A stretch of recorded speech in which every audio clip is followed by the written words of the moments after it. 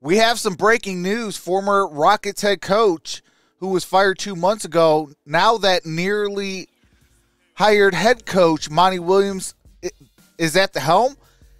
He made his first coaching hire, which is former head coach Stephan Silas.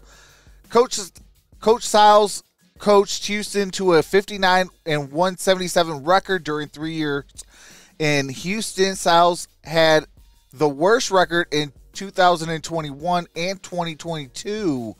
He improved to the second worst record in 2023 at 22-60 and was later fired in April 9th, 2023.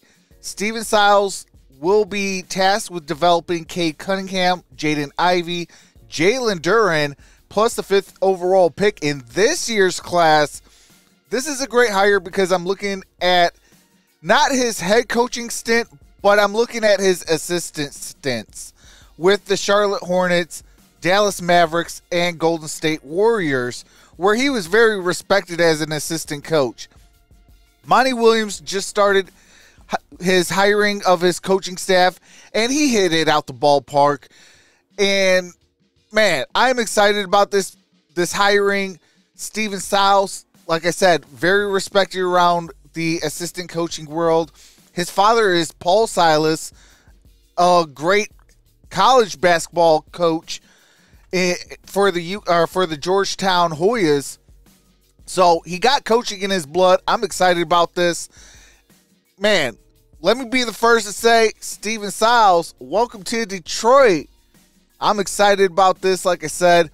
But let me know your thoughts in the comment section below. Are you excited as much as I am with the hiring of Stephan Silas? Would definitely love to hear your thoughts on it. And if you want daily Detroit Pistons content, then y'all already know what to do. Hit that like, hit that subscribe button. We are trying to grow this community. And with that being said, I will see you in the next video. #GoPistons. Yes, sir. Peace.